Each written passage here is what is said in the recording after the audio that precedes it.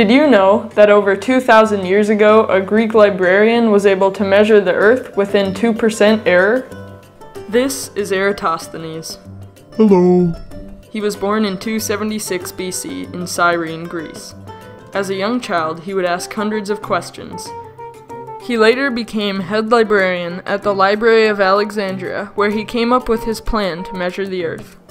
Imagine the Earth as a grapefruit. You can see that it's made up of many smaller sections. If you add up all these sections, you get the total circumference.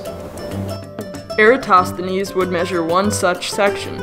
Then, if he could find the inside angle of that arc, he could figure out how many sections of that distance made up the Earth's circumference. He chose to measure the arc between two Egyptian cities, Syene and Alexandria. By counting strides, he estimated the distance to be 5,000 stadia, or about 500 miles. Next, he needed the inside angle of the arc. Eratosthenes knew that in Syene, for a few minutes every year, the sun shone directly down a well with no shadows. However, at the same moment, shadows would be cast in Alexandria, which is farther north. Eratosthenes erected a pole in Alexandria, and at noon on the summer solstice, he measured its shadow. He needed this measurement in order to find this angle between the sun's rays and the vertical pole, which he knew would be equivalent to this inside angle of the arc from Syene to Alexandria. Notice that the sun's rays form parallel lines, and the line through the pole into the center of the Earth forms a transversal. The alternate interior angles theorem tells us that these two angles are congruent.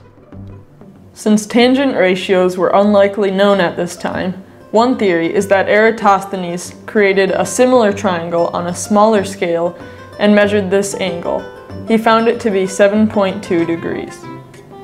Knowing that this angle was equivalent to the inside angle of the arc, Eratosthenes took the total degrees in a circle, 360, and divided it by the 7.2 degrees, and found that the section of the Earth he measured was only 1/50th of the Earth's circumference. He then multiplied his measured distance by 50 and estimated the circumference of the Earth to be 250,000 stadia, or about 24,390 miles. We know today that the actual north-south circumference of the Earth is 24,855 miles, which is only 2% more than what Eratosthenes found over 2,000 years ago, using only simple geometry and a wooden beam.